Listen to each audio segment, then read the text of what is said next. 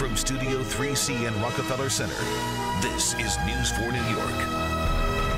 We come back to the James Beard Foundation and their new cookbook, All American Eats. Hope you stay with us. We have a foodie alert for you now. There is a great new cookbook for you to test out your culinary skills, and this one is from the authority of American cuisine, the James Beard Foundation. It's called James Beard's All American Eats, recipes and stories from our best-loved local restaurants. And tonight we're going to feature some tri-state favorites. Alison Tozzi Liu is the editorial director for the James Beard Foundation, and Gary Greengrass owns the award-winning restaurant Barney Greengrass. And I have to blame at least 5 pounds on my body because of your establishment. It's great to have you in. Step in a little bit as we take a look at this delicious food. Alison, tell me a little bit about the cookbook. Kind of what are you trying to do with it and what are you trying to highlight? Sure. So James Beard's All American Eats highlights all of our America's Classics award winners. And they're a segment of our award winners that have won in their region for their local regional cuisine, and these are all locally owned restaurants, and they've been open for at least 10 years, but like Barney Greengrass, a lot of them have been open for much longer. A New York institution. So Absolutely. How do you, I mean, there are all these sort of great places around the country. Obviously, Barney Greengrass is a staple here in New York. How do you break them all down? How do you make the selection? So our awards committee each year picks 5 new winners from different regions around the country, and so in the book, we separated it into 5 different regions around the country. Okay. So in New York and the Northeast, we have a lot of America's Classics.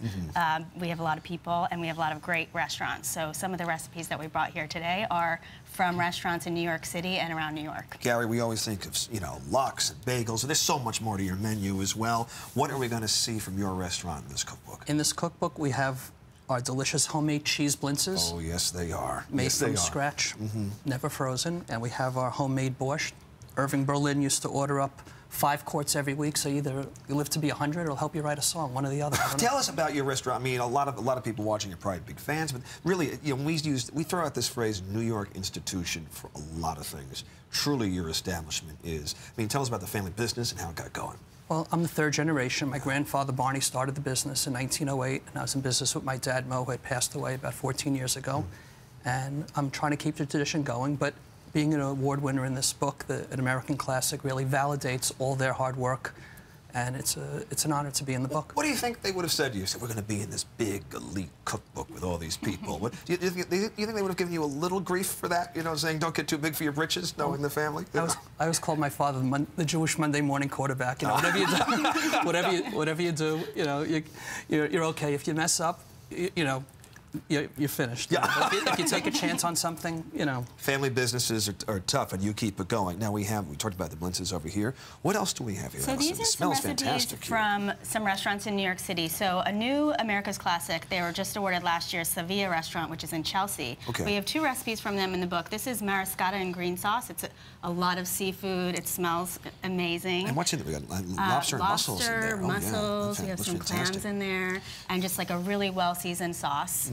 With olive oil, and then we also have some flan from them, and that's in the book too. If you've never made flan before, it's a really great recipe to get you started. And was there an attempt sort of to do a diversity of sort of different cultures and backgrounds and different types of food? Absolutely. Yeah. So the awards are really made up of the kinds of cuisine in that region. So in New York and the Northeast, we have everything from, you know, a Spanish restaurant to a wonderful place like Barney Greengrass to pizza from New Haven, and we have all of those recipes in the book. And now I have to ask, the buffalo wings, are they from Buffalo, or are a lot of jurisdictions now claim responsibility for buffalo wings? So these wings in the book are from Anchor Bar, which is in Buffalo, New York. And that is, they claim, the Anchor Bar in Buffalo is allegedly the spot where they invented them. Absolutely. They claim to be the first spot where they invented them. This is their recipe. It's a great, simple recipe. I made this right before I came today. Did you really? Yeah. Can I have one? Sure. Okay, I can try them. They're fresh here. What's in them? Are they really hot? I'm not going to like get all red. They're not super hot. The recipe is like a medium hot, and then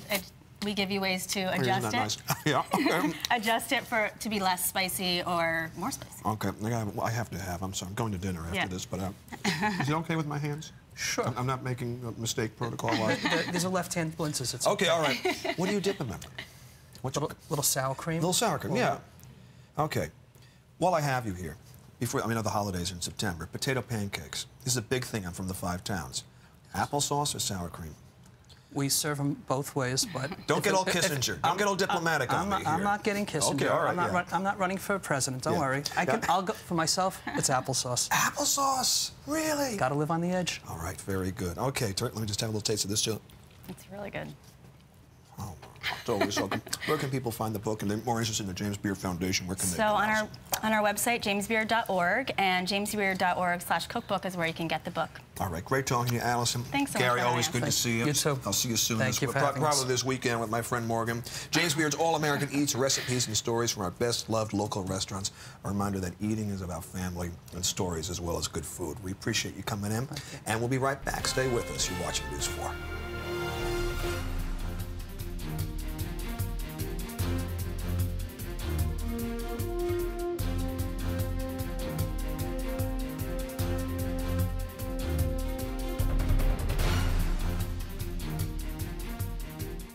It is one of life's cruel ironies that we have brought this fantastic food here, and there's not a knife or fork we can find in the studio as we take a look at this flan. And again, what is this called, Alison? That's mariscata and green sauce. All right, among the many, many delicious meals, including some specialties from Barney Greengrass, featured in James Beard's All-American Eats, recipes and stories from our best-loved local restaurants. That'll do it for News 4 at 7. I'm Gus Rosendale. See you soon. Thank you for having us in for news. Hope you have a good night.